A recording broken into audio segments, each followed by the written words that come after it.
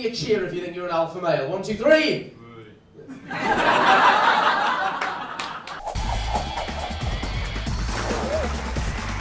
We caught your MCing gig, so yes. we haven't seen the bulk of your material. Yes. But you certainly must miss occasionally. Does that ever happen where audience members are going, I'm not getting on stage with you? Yeah, I mean, I don't drag them on stage every gig. Sometimes they want to be talked to. I mean, as an MC, essentially you do have the easiest job of the night, and that if you have made the crowd nice and happy and applaud correctly, you've done your job. But I take great pride in those first 10 minutes really getting the revs going. Because what basically happened there, apart from that one man burping, was every wife and girlfriend in the room going, no. Like, really getting the room nice and warm and bubbling. And yeah, like, hey, every comedian gets it. Whether you're an MC, an opener, headliner, you'll get times where you go on stage and they just don't get you. They just go, well, who are you? What are you saying? Why are you here? Don't look at me that way. Get away. But you get weird ones where kind of like every MC's got a box of tricks that he can rely on if he doesn't want to improvise as much.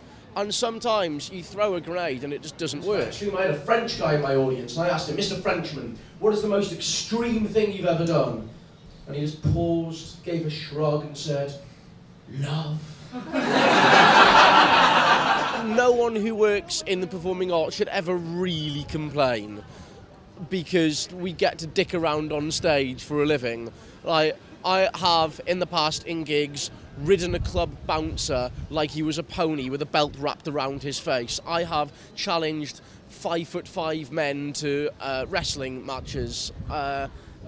Yeah, all sorts of, and that's my job. That is my job. Just out of interest, are there any alpha females in the room? 1, 2, 3. Woo! Jesus Christ! Just got hit in the face with estrogen there. One big thing I've noticed the really good comedians do, whatever type they are, is they get a laugh and they do not let that laugh go. And they just keep it bubbling along and bubbling and bubbling, and then they get a round of applause, and then it starts off again and resets.